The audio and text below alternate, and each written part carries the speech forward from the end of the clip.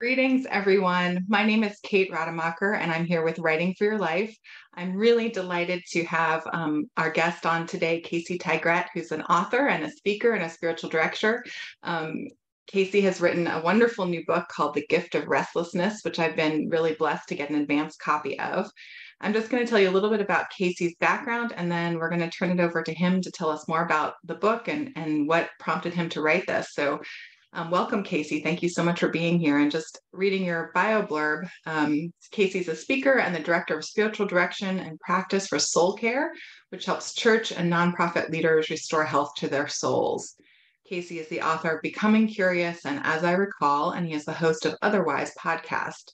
He holds degrees from Lincoln Christian Seminary and his family, and he lives in Chicago. So thanks again, Casey, for being with us. And as I said, I was really so grateful and blessed to receive an advanced copy of your book. And remind me, when does it officially come out? April 25th. April 25th. All It right. feels like a long way away, but it's not. Yeah, so we have to wait a little bit. But yeah, so tell us about the book and kind of about yourself and how this project came about. Sure. And well, it's a pleasure to talk with you about this. And I find that talking about a book has it's an interesting different experience than writing a book, because it's when you're in the early parts of the process, you don't quite know how things are going to go. And I think if I had to talk about this book, that would be like the unstated subtitle, which is we're not sure how this is going to go. As many people experienced 2020 through 22, um, this book really is a way of reflect. I feel like writing a lot of times is a way of caring for yourself.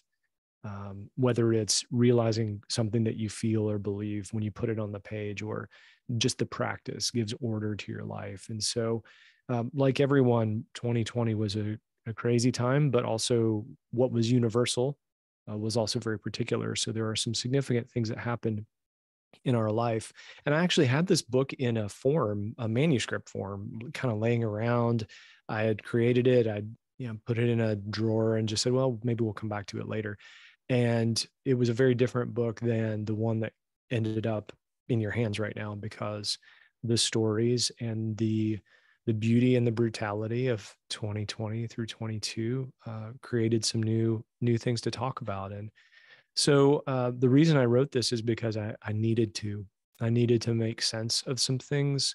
Also, I needed to talk about something that had been a part of my life for years, and the idea of restlessness, this irritated, unsettled feeling that says we're sort of stuck in the present tense and can't go back the way things were before, and we have no idea what the future is going to look like. So I wanted a way to I wanted a way to express that. I wanted a way to think about that. And I wanted to see if there was anyone else who was in the same spot. And I think that's true of any book. So this is not like mine is unique in this way, but we're always trying to process something, and we're trying to see if there's anyone else out there who feels the same way. But that was really the energy behind it. And just there's always unique stories, backstories to books. One piece is that I in the middle of the deep editing, I got COVID, and my wife and I have experienced some foggy brain that has lingered. And so trying to finish editing in the midst of not being able to really put together thoughts and sentences, and, what are the last four digits of my phone number? Like, you can't go from that to how do I give structure to this chapter in the course of the whole book. So it was a unique adventure. And I'm still not quite sure where the book is headed, and that fills me with a bit of excitement too, because, there's a lot of possibility. Yeah. Well, it's like writing and publishing this book is an example of restlessness, it sounds like. And so maybe that's a good segue. Can you just you sort of mentioned it, but can you tell us how you define restlessness? And and maybe I know as I was telling you before we started the podcast, I'm in a period of big change in my life, and I resonate with this idea of restlessness, but I also it feels so uncomfortable. So maybe can you share your definition and sort of does it have to be uncomfortable? That's the part of the definition. Well, I'll answer the second part first. I do think it has to be a bit uncomfortable, because most of the good things that happen to us are make us uncomfortable. I say most, that's a bit of a generalization, but the things that really propel us forward in growth along whether it's spiritual stages or in relationships, they are a little bit uncomfortable. But I define restlessness as a feeling of irritation and unsettledness that we experience as we are stuck in a present tense kind of moment. The best way to articulate it is bartenders have a phrase at the end of the night where they say, you don't have to go home, but you can't stay here. I would say the best way to use that phrase is to say, I can't go back, but I also know I can't go forward. And so a lot of times it comes about when there is change, we know we cannot, the faith that brought us here will not take us there. The relationship, the marriage that we have has changed, whether through an experience or just through getting older and growing older together. But we don't know what the future really looks like. And so we're sort of stuck in that present tense, and we would love to avoid it. Restlessness is not something any of us want, but it's something that we need. And it's where all those really good, juicy human, which means if it's human, it's spiritual, those questions start to pop up about protection and safety, and is there enough, and do I belong? How do I get through this time? Can the world be mended? Right when we're stuck in that place where we can't go back but can't go forward, we're confronted with those really human questions. And so just to come back to 2020, that was a time when a lot of our default ways of dealing with God, self, and others were removed. People were doing church online or isolated from their faith communities. People were in homes with family that they, because of work or because of school rhythms, they hadn't seen in a while. And some people were like, these people are great, I'd like to see them more. And some folks were like, I don't know these people, and it's a bit uncomfortable. We get to know ourselves a little bit, our fears, our hesitancies, the things that we would rather other people not see. Those present tense moments really raise all of that to the level of visibility. And so that's restlessness for me. It's either needing to move forward or trying to avoid the stuck point we're in, or sometimes restlessness is just everything needs to change. And I don't know where it's going. I don't know how it needs to change. All I know is that everything that's happening right now needs to be different. And that's something that I experience probably every 6 weeks or so. I go through this little dip, and I'm sure I'm not alone, where I'm like, I'm going to grow some facial hair. And my wife's like, no, you're not, because you've never been able to do that. It looks terrible. Don't do that. Or I'm going to change a routine or use a new fitness app or whatever. We have these abilities to try and avoid the feeling that something needs to change and I don't know what, and I can't change it. And I do think that's where we meet the divine. That's where God meets us, because that's a very stripped bare kind of moment. So that's a long answer to what was a lovely question about what is restlessness, but there's a whole other book that kind of explains that too. So. Yeah. Well, thank you. I love what you're saying. It's like you're in my head and my heart. And I really appreciate sort of the way you're recognizing and honoring how collectively the last few years have been such a time of change and upheaval for so many of us. And I think we've known that and we've been talking about it all along. But I know for myself, it's like hitting me now in a deeper way. Like this really has been, the last few years have really been something. And all of the feelings you're talking about, again, about fear and is there enough and protection, I mean, those all really resonate. And so my next question is, what do we do? What do we do in those moments? For me, it's less about accepting the need for change. I recognize the need for change, and in my own life, of making steps to step into that change. But again, it's uncomfortable. What do we do with the fear? What do we do with the discomfort, the anxiety? How do we be patient? Can you talk about sort of what either in your book or in your own life sort of you recommend to others? Yeah. Well, the quote unquote good thing about most restless situations is we feel like we have a choice on what to do with it, and it's an illusion. We really don't. The story for me that I feel like guides this so well is the story of Jesus early on. with baptism, this Christian story of Jesus's baptism in the Jordan River by John the Baptist. And it's a moment where it just throws every expectation up in the air that people had, the status quo. And so imagine this in the light of what we all experienced in 2020, or what someone who's experiencing a marriage falling apart or a faith falling apart, all the defaults just got thrown up in the air. And then after that, there's this moment where it says, and he was led by the Spirit into the wilderness. And I've read that I can't tell you how many times, just through study and whatever, but I never really focused on that one little word, led. The wilderness was not a place where Jesus desired to go. And so for most of us, those restless things we don't want that. As a matter of fact, we've engineered our life in a lot of ways, either through not looking at it, not confronting it, or not putting ourselves in places where it might happen. We've tried to avoid it. And so Jesus is taken into the wilderness, this desolate, stripped away place where all the choice that we thought we had to deal with our own powerlessness, to deal with our own hunger, to make ourselves look relevant and spectacular to the world, where all those things are pulled away.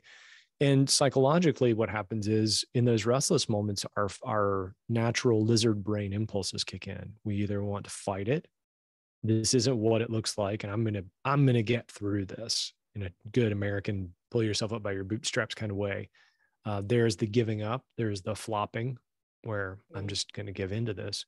There's the fleeing of escapism. I'm restless, and so I'm going to do blank to try and forget that. And so all of those, we find the end of it and we don't find a solution. We actually found more trauma, chaos, and pain. But what we find in Jesus is he just stays. And it's so simple, it actually is irritating a little bit. He just remains and stays with it. And I love that Mark, I think, articulates this so well. He says that Jesus was between the wild beasts and the angels. And that picture to me is what it looks like for us to really deal with the restlessness, is that we remain between this thing that feels like a threat to our existence and the future, which we believe has to be better than this. And I think that's how we process it. We look it square in the eyes, we smell its breath, we feel the wind on our neck of it behind us, gripping us, saying, you're never going to get out of this. And we just wait with that. And God meets us there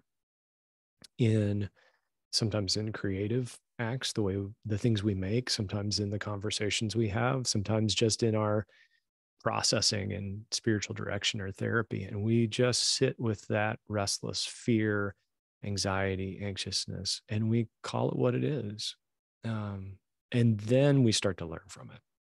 So that is such a 60,000 foot view and so easy to say on a podcast. But some of what I'm processing through in the book is, okay, and this is how I've tried it. These are the ways that I've failed spectacularly. And these are the ways that maybe there's been a little bit of success.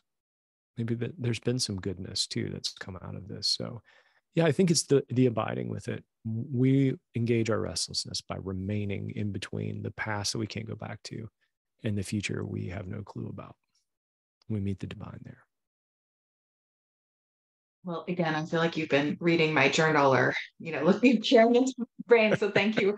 Thank you for these words. They're again, for me, and I'm sure for many, sort of coming at a pivotal moment. And I love what you're saying about, we spend so much time engineering our lives or trying to engineer our lives. And, what I'm really hearing from you is that's not what Jesus did. And, we can't engineer these moments. We have to abide in them. So thank you for that. I'd like to pivot, if that's okay, and talk a little bit. I was, as this is for the Writing for Your Life podcast, and Writing for Your Life is a community of spiritual writers and readers. And so I was really excited to read, kind of in the middle of your book, you had a section about restlessness and writing and being a restless writer. So I'm looking at page 78 and 79, and I don't know if maybe I could even read a little bit, or you could read a little bit. But you talk about, some of the ego that writers get caught up in. Sort of, you write here about, being hungering for success, and that there's a particular restlessness that's part of a writer's life. And you also mentioned going out to the dream shed. So I'm wondering if you can tell us what the dream shed is, first of all, and then talk a little bit about what are some of the ways that in your life as a writer, and perhaps the ways you've seen it play out for other writers. What are some of the particular restlessnesses, if that's a word, that we can be afflicted by? Yeah. Oh my. That's such a good question. And I'm not saying that to stall. I Well, think, you could be in the in-between moment of the question and the answer. Kate, you're making me restless. Um, the the unique thing about those of us and those of you who are listening who have taken on that name writer is that we have decided to take a part of us and put it on display. If we're really doing the work, if we're really writing, especially from as people with a faith commitment, a commitment to mystery, to our spirits, to something beyond us, but also a commitment to this craft, we have decided and agreed and made a contract with readers that we're going to give a part of ourselves away. And that vulnerability is necessarily a restless thing, because once you put something out there, there's no going back. And I had more in this book. So some of the stories in the book, especially early on, are fairly transparent, and they're other people's stories. But they're stories about things that were significantly traumatic. And I had to make the decision, do I really want to open that door? Because once I walk through that door, there's no going back. And we should. I think good writing requires us to walk through doors that maybe we're just like 75% comfortable walking through. And that doesn't mean that kind of writing is good, whether or not it gets shared with the world. But should you share it with the world in a blog or an article or a spoken word piece or wherever your writing takes you, a podcast, once that door is open, you walk through it, and then you're in between. I can't go back to the time before I said that, wrote that, quoted that, but I also have no idea what is going to come out of this, and what am I learning about myself, and as I react to this. And I think the process of writing will inevitably, especially if we're writing for publication, will bring us head to head with what we believe about success. Success in terms of what is successful for our souls, like what is it that builds me up and inspires me and engages me, and also success in terms of how much do we want to achieve in based on certain metrics. I have friends who write and self-publish, and they just write all the time, and they're constantly publishing things, and their metric is, I finished what was in me, got out, and I put it out in the world. Let's move on. Others are really working on, maybe they have a promise to a publisher to write something, or maybe they just are responding to this invitation of the Spirit and saying, I just need to do this. This is just what I need to do. It's restlessness will help us define, what do we believe about succeeding in this? And that word may even become irrelevant. The way that we learn about our own concepts of success and failure when it comes to writing, we may come to terms with the fact that there is no way for me to succeed at writing. I just write, and it's part of me. This is who I am. And the reason that matters is, you mentioned the Dream Shed. It's a place in Boulder, Colorado, that's owned by some dear friends of mine, and actually the founder of Soul Care, who I work for, Mindy Caliguire, who's a wonderful writer and speaker and retreat leader. And they built these little tiny houses on their property and just outside of Boulder. And actually, after I wrote around the time I wrote the book, there were some massive fires that went through and actually burned the shed that I wrote in down. But after that, they had a partnership with some people who helped them build not only the old one, but 2 new ones. And so there are 3 dream sheds now, which is wonderful. But I just needed that time outside of the rhythms of life and ministry and family to focus on creating. And there's something about, I I was out in the it's middle of nowhere pretty much. There wasn't any power to the shed at the time. So we had a solar generator, and I ran my laptop off of that. And it was September in Colorado, which the sun was gorgeous, no humidity. Uh, it was perfect. It was a little warm. And I just sat overlooking this beautiful space and these incredible pine trees that had been there for way longer than I've been alive. And just sitting in the middle of that and seeing the creativity of creation, it was just incredibly inspiring. But I also had, and I think there are people who are listening, and you obviously will resonate with this. I was on a deadline, and I had scheduled this as the way to meet the deadline because, not all of us, but some of us writers like to push it right to the end. And I was like, well, I'll just take this day and we'll finish it. And so there was all this beauty and creativity out there. And I could see the fact that if I just let myself get swept up in the divine who created all of this, that this creative work of this book was going to go fine. There was also the sense of, I cannot go back and work on this more diligently in months past so that I don't feel this weight of this has to get done soon and I don't want to ask for another extension, et cetera. So the dream shed was actually it was a great moment for me, but it was also a moment of sitting between, just living out the theme of the book. I am between these two places and learning about myself, learning what you will write when you are under pressure and what will you sacrifice in your writing when you are under pressure. What will you give up? What will you hope for? What will you want to happen versus what do you need to happen? And so it was a really interesting moment. I don't know if that answered your question at all. I just started talking, but that is the part of the writing that really tapped most closely into the subject of restlessness. That and just, having foggy brain from COVID and trying to put things together. That was also, but that felt a little different than something like sitting in the middle of this beautiful creation going, oh, this is going to be fine. And oh, it would be more fine if you had just applied yourself earlier. I love that. I mean, it sounds like there was a trust in that moment of pressure, both of what needs to come forward and maybe what you have to let go of because you just have to out of practical need. And I think if I'm hearing you right, it sounds like there was a lot of divine energy in that tension of the time pressure that allowed you to both perhaps be more fully creative and let go of some stuff out of necessity. So, and I love your description of the dream shed. It sounds like just the metaphor of the fire and, one burning down and then two or three coming out of the fire, I think is maybe a good metaphor for what you're talking about, which is, there's this painful destruction and letting go of our old selves, but then we don't know what's coming out of it. So, so just in our last few minutes, I think what I know I'm hungry for, and I think I'm sure our listeners for, is sort of like practical strategies. We want to control things, right? We want to engineer things. So I love I love your word abide earlier. And I think, you even just touched on one and as you were talking about the need for solitude, and you wrote about that in the section about writers, the sort of need to view seeking solitude as a spiritual practice.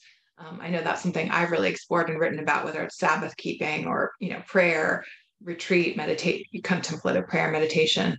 So are there, for lack of a better word, tools or, perhaps a better word is practices that you recommend to people who are in periods of restlessness or change, that you can share or maybe amplify, since a lot of these are, ancient practices, of course? Sure. I do like that language of practice. I think because so often when we talk about disciplines, there's a feeling of the need to be an expert. Disciplines are disciplined people do disciplines, whereas practice is what you do so that you can do something else. So I love Dallas Willard and the idea of indirection. How do you change things that you can change so that you change the things that you can't? And that's probably a whole other podcast, but I think practices is a great word for it because practice implies that you can fail. And if you're allowed to fail when you practice, then you learn how to succeed so the practices allow us to confront those restless moments by not confronting them directly, but simply knowing what they are and how we deal with them. So solitude is a big part of that because um, it allows us to connect deeply with the divine as the first source of wisdom.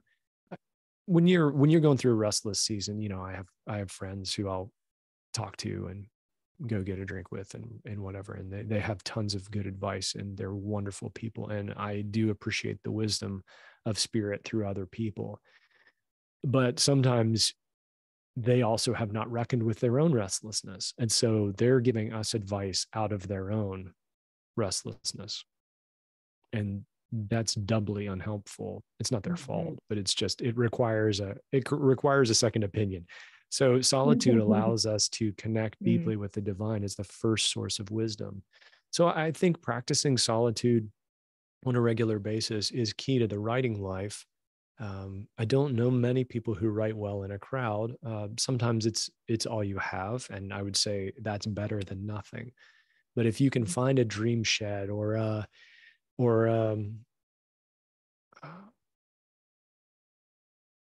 room at the church you attend, I'm just thinking of places where if you can call the shots on what's happening in your environment, that practice is critical. And being in that space, and one of the great things about practices is they do bring to the surface the restlessness that we have. So solitude always brings to the front the restlessness we have around being alone. And when you're in solitude, there's no one there for you to bounce your identity off of. You're completely unguarded. You're in you and your thoughts. And that's one of the wonderfully odd things about writing is when you write in solitude. I've had this conversation with people in the past. You write and then you put it out in the world and somebody reads it and they say something about it and you go, that was just me in my basement. And now I'm giving this thing to you. And I was by myself and I'm reading it back going, this is, we go through this sway between this is the worst thing I've ever written to, I think this is really great. And that may happen with the same piece and the same day. So writing in solitude strips away all of the things that may tell you that good, bad, better, worse. It allows you to just sit with things as they are. So I think solitude is a great practice. I think one of the biggest things is really just naming what you're restless about and starting there and realizing we may name something. And once we put it out there and look at it, I like journaling. I don't think journaling's for everybody, but I think people who have a writing bent tend to journal more or better because it's just native to the way we're wired. But you write down the thing that you're restless about. And then if you look at it and write it in pen, I would suggest. I like writing in pencil. I'm finding that more compelling these days, but write it in pen because then it can't go anywhere. And as you look at it, you may say, well, that's close. Actually, what I'm really, and the more we dig through those layers, we get to the heart of the thing that stuck us between the wild beasts and the angels. And we can sit with it then and say, actually, honestly, here's what I'm really worried about. Here's what I'm really stuck on. So that's a good practice. I think assessing seasons of life too. We talked a little bit about spiritual direction. One of the things that I feel is most helpful as a spiritual director is try to talk to people about, what season of life are you in, and use the actual seasons. So is this a spring when things are growing and you feel alive and vibrant and your restlessness is around, okay, what do I do with this? Or summer where everything is hot and it's alive and you're like, how do I keep this going? Or it's fall and you feel like things are starting to go into hibernation mode and it's still beautiful, but there's this quiet dark that you sense is just on the horizon. So I think a practice of just assessing what season that you're in and naming that and saying, how does this season inform or inspire or motivate the restless feeling that I have? And again, the key is just to be able to sit with it, call it what it is, and know the best part about the story of Jesus in the wilderness is that he was never alone. Solitude and loneliness are not the same thing. And so he was always accompanied. And And I believe we are too. Anytime we confront our restlessness, we never do that alone. We are always accompanied. We are always haunted in the best way possible by the divine. So those are a few practices. I include some practices in the book at the end of each chapter as well. One of the key pieces of the book is the Lord's Prayer. I encourage people to write their own version of it. That can be uncomfortable for people depending on your view of scripture, but I think there is something about taking such a key, solid human question or human prayer. I tried to imagine the Lord's Prayer and then what is the question behind each of the phrases? What's the thing that we would be asking? And then what would we pray as a result? And I think crafting your own version of it, which I do at the end of the book, can be really helpful. It can give you some insight into how do we sit with the divine in the midst of this restlessness. Well, thank you so much for that, Casey. And I just, I think overall, I just really appreciate you normalizing restlessness. And because again, I think there's so much anxiety that comes with change and being in that in between time. So to really, I think one of the biggest gifts I receive from your book is this idea that restlessness is a gift and is a time, as you said, to be led by the Spirit. Which may evoke some uncomfortable feelings, but is going to be taking us to holy and unknown and holy places. So thank you for that. So can we just end? Can you tell us again a little bit about when your book is going to be out? I know you mentioned it's going to be in April, and how people can connect with you online and how they can get your book when it's out. Sure. Yeah. So release date is April 25th. Obviously, you can pre-order it anytime after March. March 1 would be great. There will be some goodies for people who pre-order. So if you're interested in that idea, my website is just my name, caseytygrett.com. You can find the book on Amazon or it's with Broadleaf Books. So they offer that on their site as well. I'm also somewhat on social media at Casey Tygrett, both on Facebook and Instagram. I'm steering clear of Twitter these days because Twitter's not fun anymore. So you can Yeah. find me on Facebook and Instagram. And I'd love to, if you've read this book or if you have a curiosity around the idea, I'd love to have a conversation. I think that's the best part of being a writer and getting the supreme pleasure of putting something like this out into the world is I'd love to see how it hits and how I can be further helpful beyond the page. So, and thank you, Kate, for this opportunity, which is great. It's an opportunity for me to do that. Well, thank you so much again, Casey. And just for a final flash, here's the advanced copy of The Gift of Restlessness, a spirituality for unsettled seasons. And so many of us are in that season. So again, thank you for the gift of your words and the gift of this ministry to the world, really, as you talk about this. So blessings. You can find additional podcasts and book launch interviews at writingforyourlife.com. And again, thanks so much, Casey, for being with us today. Pleasure. Thank you.